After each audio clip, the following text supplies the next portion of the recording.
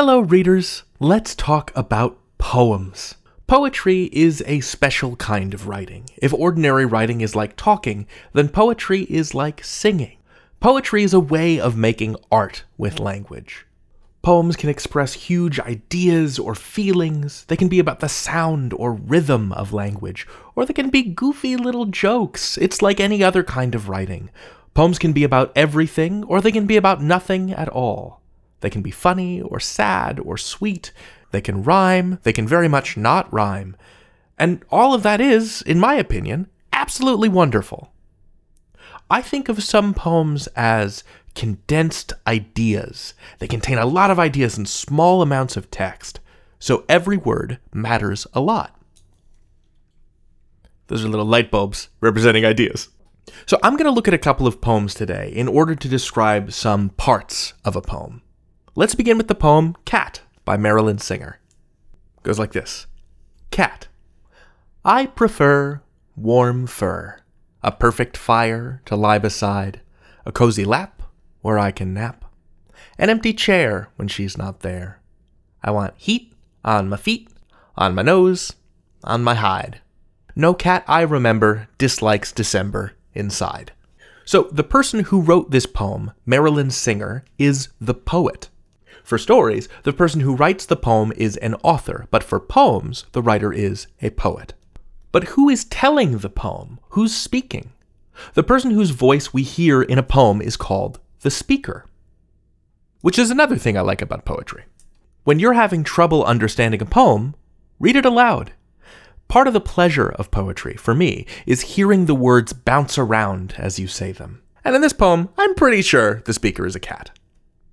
Now you'll notice there are only 3 sentences in this poem, but they're separated into 15 lines.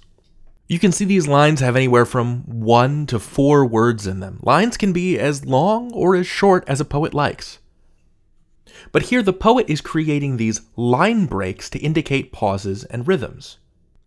Right, like normally we wouldn't start a new line here if this were prose, which is what we call all other forms of writing. Prose uses normal sentences and paragraphs.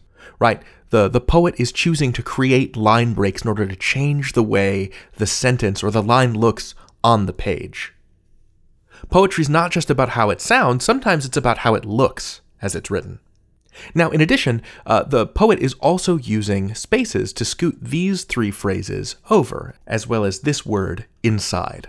The words themselves are scooted in. They're curled up and feeling cozy, like a cat by a fire in the middle of December. You'll also notice that some, but not all, of the lines rhyme with each other. And let's take a moment to think for a second, what is rhyming, really? One way to think about it is when the ending sound of a word matches the other ending sound of a word, like lap and nap, or when a bunch of sounds match each other throughout a pair of words, like remember and December. I want to be super clear about this part because I was already out of high school before I learned this thing, but poems don't have to rhyme. They can, but they definitely don't have to.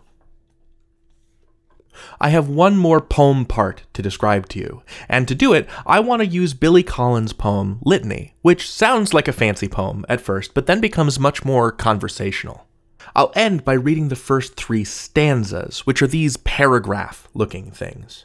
Not all poems are broken into stanzas, but this one is. So, those are some parts of the poem. To review, a poet writes lines.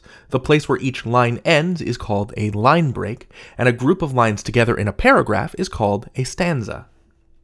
The voice that tells us the poem's narrator, is called the speaker. Some poems rhyme, others don't. Cool. Here's a snippet of Litany by Billy Collins. Litany. You are the bread and the knife, the crystal goblet and the wine.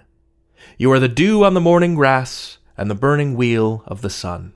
You are the white apron of the baker, and the marsh birds suddenly in flight.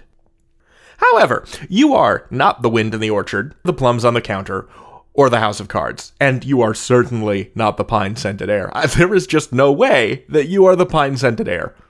It is possible that you are the fish under the bridge, maybe even the pigeon on the general's head, but you are not even close to being the field of cornflowers at dusk. There's more, but I'd love it if you looked it up and read it aloud yourself. You can learn anything. David out.